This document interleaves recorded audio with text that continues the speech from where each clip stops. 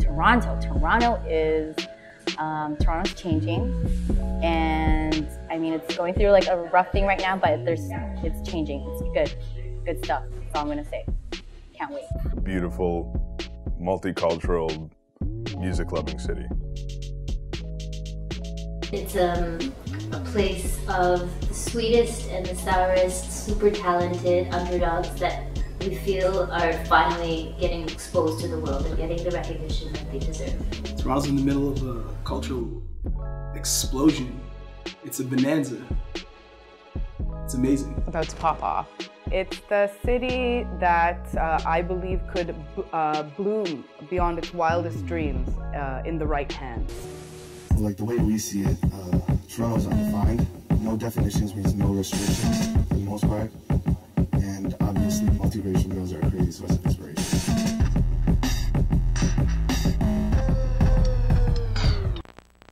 Home. That's it, that's my answer. Toronto's home.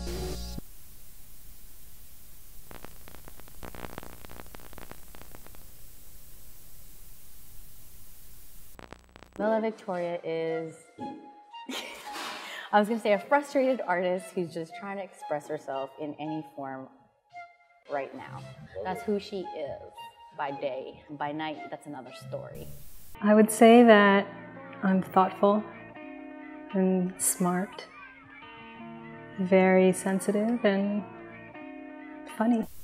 Othello Grey is a culmination of inspiration and ambition. Like the moment when those two things meet at the tipping point, like that's what I would describe myself as. Steph Hoff is an interdisciplinary creative with a deep affection for rap, fashion, and the internet. Harrison is a 19-year-old, almost 20 producer from Toronto, experimenting in funk and video game music and stuff. Kid Studio is a design film studio here in Toronto. Rajni Perera is a POC artist in Toronto. I'm also a mom and an entrepreneur. I'm self-represented, and I'm just trying to hustle it out in the city, try to make some money painting. I'm self-represented. What fucking artist is self-represented? Brendan Phillip is emptying the glass, so that you constantly have space. It's learning to fly in real life by learning to fly in your dreams. It's kind of beyond description. Brendan Phillip is God, really, but not me. Just another Filipino with a camera.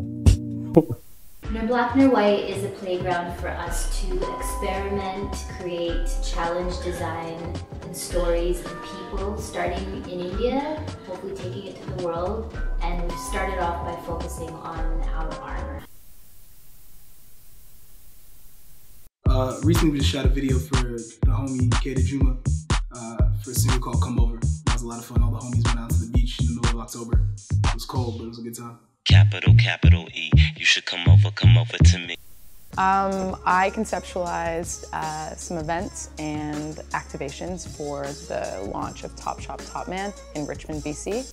Oh man, I hate these questions because it's so tough. My favorite projects, okay, there's a tie. I love working with Naval and Paolo. Because every time we're together and we collaborate, it's just like magic, and I'm always barfing on set because it's so good. My favorite and most recent project I worked on would be just doing editorial with Sean Brown of Needs and Wants, just because we have like a natural chemistry. Been doing it for so long. It's just easy, it's fun. It's one of the best things I do naturally. It was a short documentary about Reed Fleming, an illustrator, and James Hamilton and I did some music for it, and sound. Maybe the Blackheart video I did with Julian. We're all inexperienced, like broke, passionate, but pure at the same time. That's what made the video so good.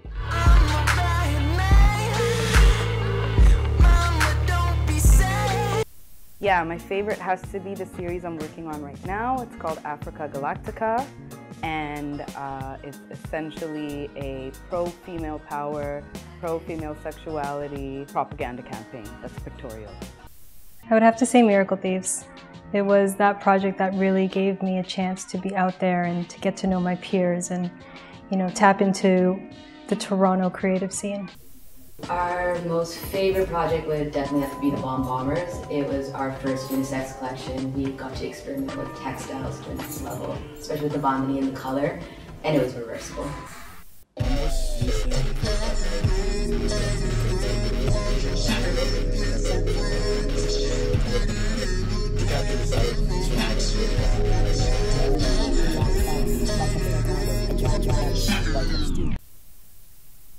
Typical day is waking up in the morning, taking my daughter to school, have coffee, walk the dog, lots of meditation, lots of yoga, cook up a little something. I try to remember to eat, do some work at the free studio, head to like Nomad, shoot, edit. Lots of reading, lots of writing. And I'll come home and make music for like the rest of the day. Generally doing a 9 to 5 artist's business day.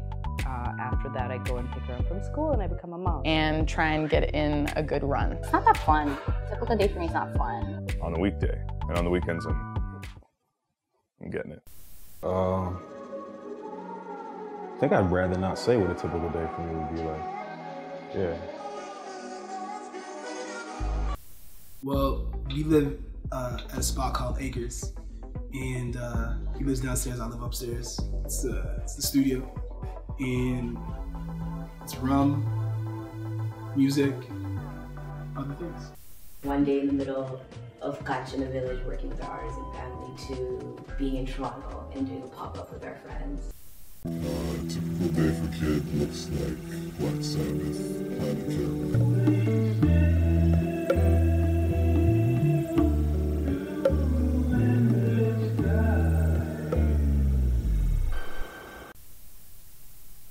Mainly draw inspiration from the past. Like I look to a lot of what's been done by my favorite like designers, musicians, whoever it may be, and do my best to translate that in a new way in the present time.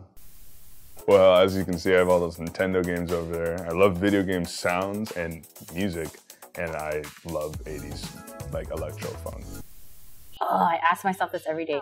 I draw inspiration from everything, even things I wouldn't expect it from, but mostly music, feelings, sad parts, sad panda parts.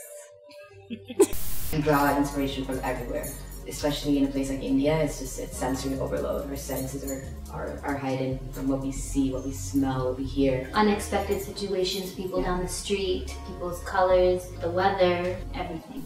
Anime, comic books, pop culture, Rajput and Mughal style miniaturism, Afrofuturism, blaxploitation, scientific diagrams, the visual languages of scientific diagrams, all over the place.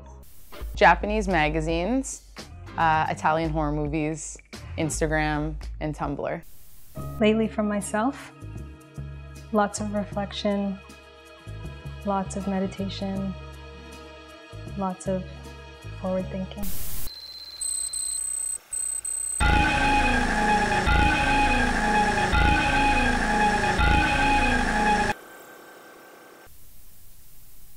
My artistry evolved just through a natural pursuit. I've always wanted to be better, to find out what I'm made for, like what I'm here for. So I've just always pursued that, just continuing to work hard and always looking for the best in myself. A strict diet of vanity, nostalgia. We trust our taste. We don't release anything we don't fuck with personally. When our taste evolves, so does the band. Strict diet of vanity, nostalgia.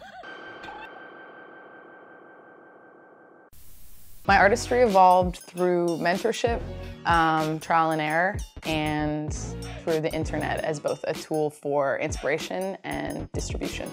Finding my own style and kind of knowing who I am and like what my strengths are.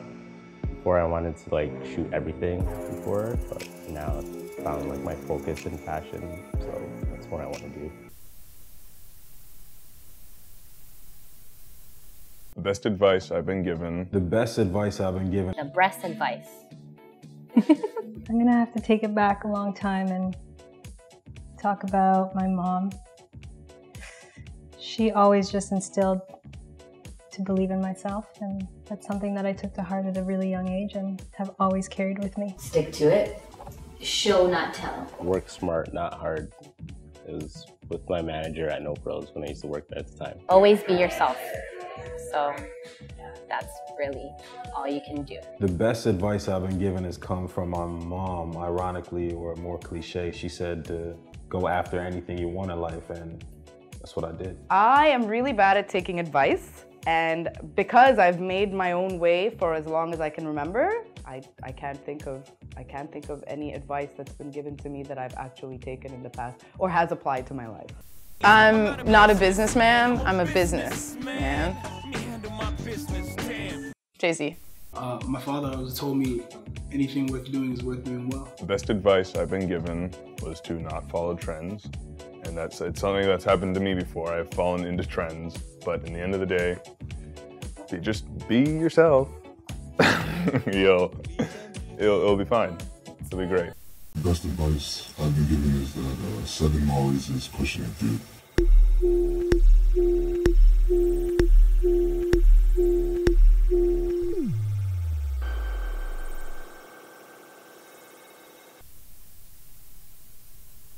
The advice I would give to emerging creatives is to find separation. It's so easy to become like everyone else and do what everyone else is doing, but you become the best you when you separate. Nobody cares, bro, dude. Collaborate. Collaborate with as many people as you possibly can. Toronto's an amazing city and there's amazing creatives here. And those who don't work together will drown. Don't be afraid to send an email. Use fucking YouTube. Watch fucking tutorials. I don't give a shit what anyone says. Watch them. Practice. Like, at least put aside 20 minutes a day just for anything you do, because practice, it makes perfect. Practice makes perfect. Impress yourself, impress your mom, and all your friends' moms.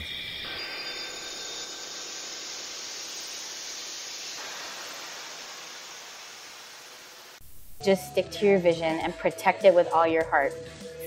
Do what you gotta do to protect it. Keep creating. Let go.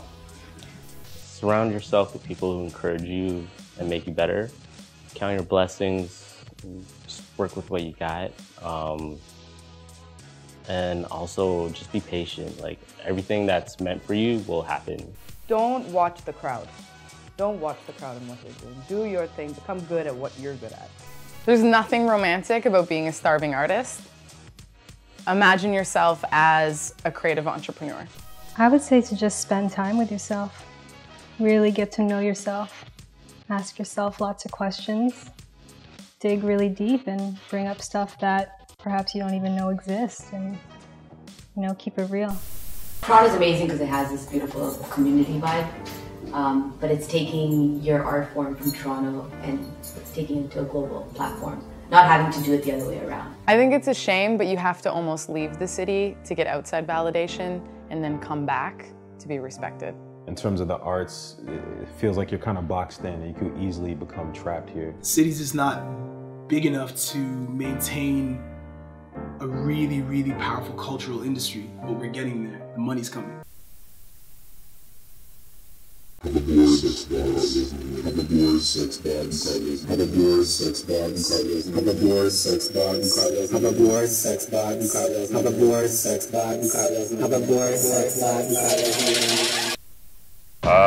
gonna release, I don't know my plans for the future. You'll have to wait and see. Those are my plans for the future. I do know what my plans are, but you're gonna have to wait. But yeah. Keep making art. Sunsets and sunrises, howling at the moon. Keep making art that gives a space and a voice to the others, to the marginalized, to the outsiders. Making outside culture inside culture. I don't know what my journey is gonna be like in between, but I just wanna live on an island with long glittery hair, be wrinkly, and make ice cream on an island. That's it.